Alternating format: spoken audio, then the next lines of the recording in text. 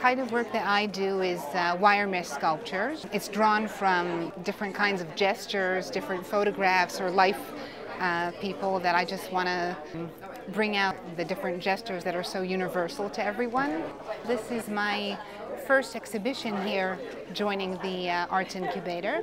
My name is Vanos. I'm the artist of this piece. My themes I deal with are migration and the movement of people over the earth and how they interact with each other, how they leave tracks behind and you follow each other's tracks, make decisions and go left or right, depending on who you meet and what milestones you reach. I think incubation ties into that very closely because incubation really is a collection of nuggets that collects in your brain and that little by little starts to form ideas. I created this particular piece out of found objects for that reason. Found objects have their own history. You don't always know what that history is, depending on where you find it. And by putting them together into a piece, they start to interact with each other and start to form something new, which is what incubation does. The pieces that that were juried into this show represent incubation on a molecular level.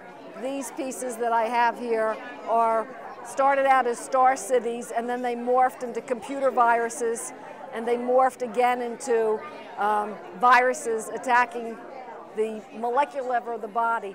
This work is called Metamorphosis, and it's called Metamorphosis because it's in a constant state of change.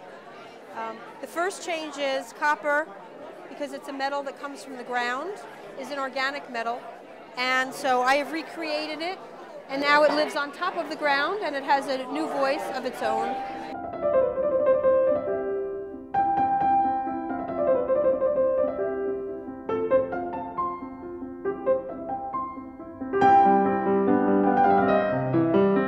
I like the fact that it offers something for all New Jersey artists. I like the fact that it offers a lot of diversity and different themes, and I thought it would be a wonderful thing to join, and I was very lucky to be accepted.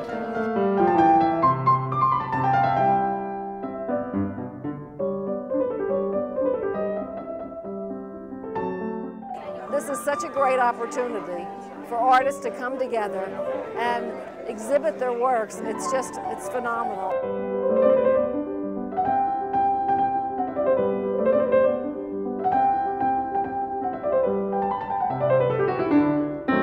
It's offering something that was very needed in this area, much more cutting-edge art than you may have found previously. It also offers a great format for artists to talk to each other, to develop new ideas, and to learn about the business of art.